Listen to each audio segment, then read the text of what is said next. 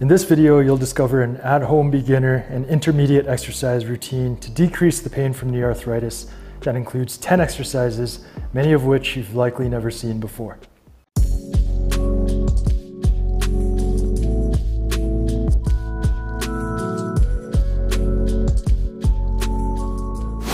Hey, what's up? Coach E here from Precision Movement, and today we're going to talk about exercises for knee arthritis. Actually, not just talk about it, but I'm going to take you through 10 exercises split up into 2 routines to help you decrease the pain from knee arthritis.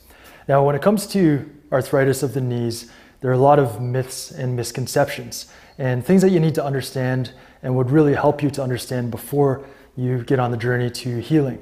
So we've got another video which is linked just up here with Dr. Erin Boynton, who is a surgeon and used to work with every pro team in Toronto, basically. And she's going to share answers to common questions on knee arthritis, like how do you diagnose knee arthritis? Are PRP shots useful? Is cortisone useful? Are there any supplements that will help with knee arthritis? She'll answer all those questions and more. And it's great to get that background info before you start the exercise program. So if you haven't seen that video, make sure you click the link, which will be linked above and in the description, before we get into the exercise routine. Now, let's talk exercise. There are a lot of common exercises that are often recommended for people with knee arthritis. Things like static quad stretches, hamstring stretches, calf stretches, and exercises that work the quads and hamstrings, as well as the glutes, like glute bridges and clamshells. But we do things a little different here at Precision Movement, where we avoid those typical static stretches of the quads, hamstrings, and calves, because we find that they don't give lasting range of motion improvements, and they can easily irritate connective tissues like tendons and ligaments. We follow a systematic 4-step approach at Precision Movement, where we first address tissue pliability and structural limitations, then we improve movement patterns and activation patterns, then we go for improving range of motion before integrating everything that you've gained in the previous steps into functional movement patterns that apply to everyday life, the gym, and sport. We're also going to be targeting neglected but very important ranges of motion and muscle activation patterns, such as the activation of intrinsic foot muscles. Those are the muscles that help to create the arch in your foot, ankle dorsiflexion range of motion, tibial rotation, psoas strength, and more, things like that. And these are things that you might not have heard of before, but they are very important, and I'll break them down for you in a second. Today we're going through 10 different exercises split up into 2 different routines, a beginner and an intermediate routine. And you're going to want to start with the beginner routine, whether or not you find the exercises easy, because those will help you to create that foundation so that you get the most out of the intermediate exercises. And start off doing the routines 2 to 3 times a week, and for 3 to 6 weeks, until you feel comfortable, but at least 3 to 6 weeks, then you move on to the intermediate routine. Now let's start off with the beginner routine, and there are 5 exercises in each routine. And the first exercise in the beginner routine is active self-myofascial release for the plantar fascia. And for this technique, you're going to want to use a massage ball, which is a little lacrosse ball, or you can find them on Amazon really easily. For the technique, place the ball on the ground, and you can do this standing or seated, and you're going to put your foot on the ball and place the ball on the metatarsals, that's near your toes. Wrap your toes around the ball, so you're flexing your toes down around the ball, and then as you roll your foot forward, so the ball is moving towards the heel, you're going to extend the toes, which is lifting the toes up towards your knees. Apply a decent amount of pressure. It should feel uncomfortable, but shouldn't leave you in agony and screaming on the floor. But apply a decent amount of pressure and keep moving around the bottom of the foot so that you hit every area of the bottom of the foot. And this technique is going to do 2 important things. One is to improve the pliability of the plantar fascia, and 2, it's going to help you to start to wake up the intrinsic foot muscles that help to create the arch and help to extend the toes. And those are 2 very important factors for knee and hip health, because every step you take, if those muscles and those ranges aren't there for you, then you're going to put more force through the knees and all of the muscles and joints above. Keep doing this technique for 1 to 2 minutes and then switch feet. The second exercise in the beginner routine is the extended knee ankle plantar flexion dorsiflexion. I know that's a mouthful, but this is a really important technique. What it does is it activates the VMO, which is the medial quadriceps head, and that's a muscle that is often shut off in people who have knee problems. And number two, it's going to help you take your ankle through its full range of motion, working both the calves and the tibialis anterior, which is a muscle that is involved in dorsiflexion, or pulling the toes up towards the knees. For this technique, you can do it seated, and you want to start off by straightening out your knee, fully extending your knee, firing up the quads very strong, and hold that extended position. From there, you slowly pull the toes up into dorsiflexion and keep activating into dorsiflexion while you're holding for 5 seconds and breathing. Then you're going to slowly move into plantar flexion, get at end range, and keep activating those calves when you're at end range for 5 seconds. The key here is to keep the knee fully extended the whole time. So you can only really notice this when you move through plantar flexion and dorsiflexion slowly. So go very slowly when you do the movements. When you're at end range, hold with some strength and make sure you're breathing throughout. This technique you'll want to perform for 3 to 5 cycles per side for 2 sets. The third exercise is the seated tibial rotation. And this exercise helps to activate the hamstrings, and more importantly, it trains the neglected range of tibial rotation or knee rotation. And this range is important because if you don't have it, more rotational stresses are going to go through tissues like the meniscus, which can lead to premature wear and tear. For this technique, sit down and you have your knees at about 90 degrees. From there, lift the heels up off the ground, and then you're going to rotate both heels out, and that's tibial internal rotation. Hold at the end range while you're activating those muscles to try to get deeper for 5 seconds, and then slowly move into tibial external rotation, moving the heels in towards each other. Again, at the end range, you want to keep activating the muscles. You don't just get there and hang out. But keep activating those muscles so that the muscles are fired up and not only getting stronger, but you're increasing your range of motion. For this technique, perform 3 to 5 cycles for 2 sets. The fourth exercise is the hip extension knee flexion dissociation. And this is one of our patented little techniques that we use to improve your movement patterns. For this technique, you're standing up and you start off by lifting your foot in front of you with a straight knee, and then slowly extend your hip, which is bringing your leg back as you flex your knee. What this is going to do is activate the hamstrings and the glutes, and it'll lengthen a muscle called the rectus femoris, which is part of the quadriceps group, that often gets tight and can lead to irritation of the patella and the tissues under the patella. For this technique, you perform 3 to 5 cycles for 1 to 2 sets. The fifth exercise in the beginner routine we call the Slumpy Psoas activation. And this is a really important technique for getting this muscle, the psoas muscle, which is a hip flexor, activated. And it helps to activate it with 2 of its functions. One is flexing the hip, and the other is extending the lumbar spine and providing stability to the lumbar spine. So even with people with back pain, they find this technique can be very beneficial. For the technique, you'll be sitting down in a flexed position, so the slumpy, really slumpy, bad posture position. From there, you're going to put your hand on your opposite knee and then lift your knee into your hand, lift your foot off the ground and drive your knee into your hand and your hand into your knee. Hold that activation. That should get the psoas working a little bit. And then from there, you sit up into good posture. So stick your butt out, anterior pelvic tilt, extend the lumbar spine, and then from there, keep the activation going and hold for 5 seconds while you're breathing. Bring it down slowly and then switch sides. Start off in a slumpy position, hand to opposite knee, lift the foot off the ground and drive the knee into the hand to activate the psoas, and go from slumpy to really good posture. Sticking your butt out and extending the spine. Hold for 5 at the end range with the psoas on, and then come out of the activation nice and slow. For this technique, 3 to 5 reps per side, and 2 sets is sufficient to get that psoas on and strong enough to be used in the exercises that we're going to do in the intermediate program.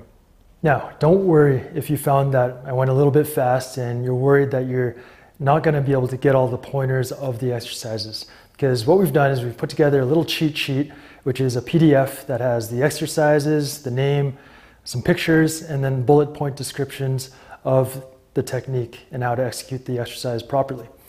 You can find that. You can click up here and go and download that. And we'll also have a link in the description and at the end of the video.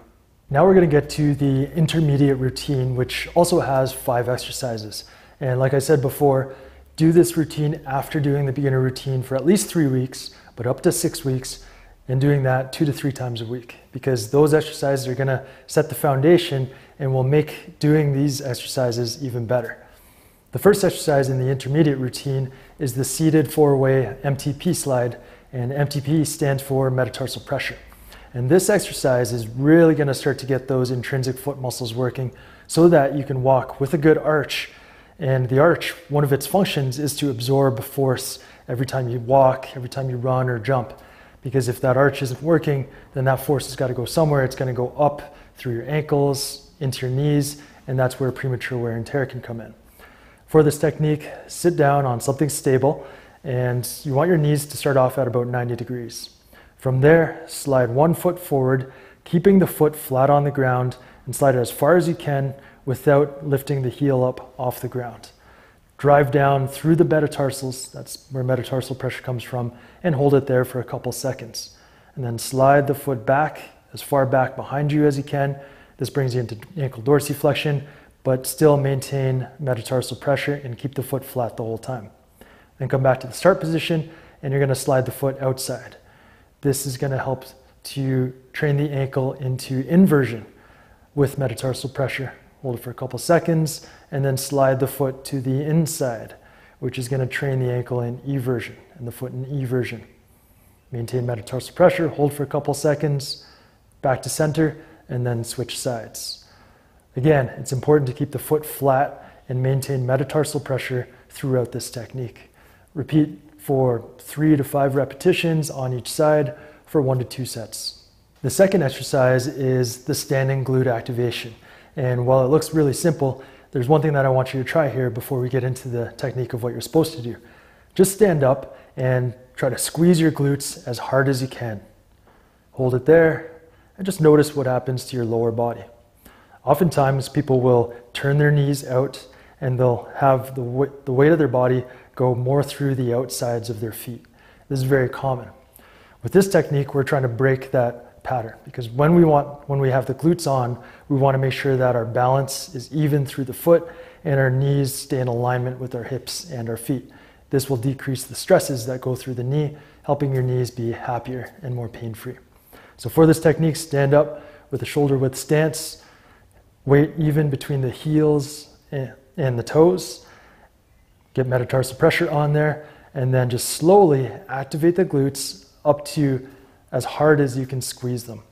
But when you do that, make sure that you're keeping your feet where they started, keeping your knees where they started, evenly and in neutral position. Hold it for 5 to 10 seconds while you're breathing, and then slowly let the glutes go. So again, squeeze the glutes, ramp up the activation slowly, making sure that the knees don't turn out, and making sure your feet, your balance, your weight is going evenly through the feet where they started. Hold it for 5 to 10, and then slowly let the muscles go. This will help you to maintain a more neutral alignment through your lower body as you're walking and running and jumping or climbing stairs, whatever it is you're doing, which again will decrease the forces going through the knees and help you to decrease that wear and tear that occurs on the knees. The third exercise in the intermediate routine is the standing tibial rotation. It's just going to progress the exercise that we did in the beginner routine. So for this technique, just stand up and you're going to flex your knee, bend your knee so that your heel goes towards your butt as far as you can. From there, you're going to rotate the heel out and hold that with the flexed knee for 5 seconds. And then keep the flexed knee and rotate the heel in. This is external tibial rotation. activate the hamstrings as strong as you can, hold for 5 seconds, and keep rotating back and forth on one side for 3 to 5 reps on one side, then switch sides. And just a note, if you find that your hamstrings cramp up and it's feeling a little bit sketchy, just straighten your knee out a little bit, and that'll help you to avoid the hamstring cramp that can be a little bit painful if it gets full blown. The fourth technique we're going through in the intermediate routine is active self-myofascial release for the quads.